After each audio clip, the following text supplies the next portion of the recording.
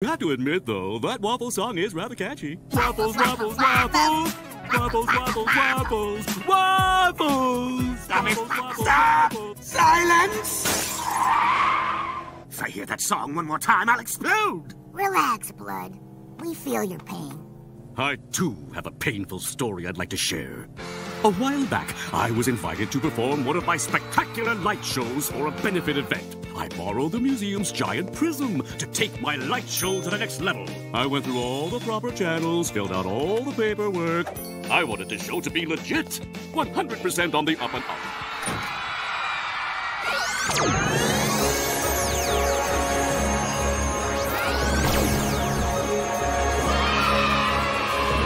From now on, I shall only use light for good and entertainment. I truly feel today is the first day of the rest of my new life.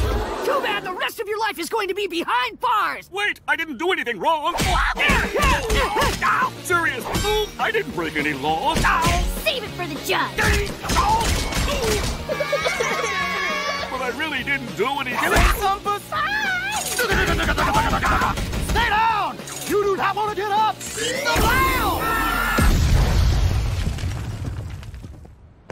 I was hospitalized for weeks, and without a light show, the benefit event was unable to raise money for the Jump City orphanage. Oh, their wanton displays of violence are really inappropriate for such a young audience. Superheroes are supposed to be role models who always model good behavior. And if kids can't look up to superheroes, who can they look up to? Their parents, please. Yeah, they'd be better off looking up to us. Ditto. I agree with that 100%. Upstanding in the The Titans are such disappointments. You want to talk disappointments? Let me tell you what happened just last week. Me and the Hive decided we wanted to make a little withdrawal from the bank. Hand over the money, Hive.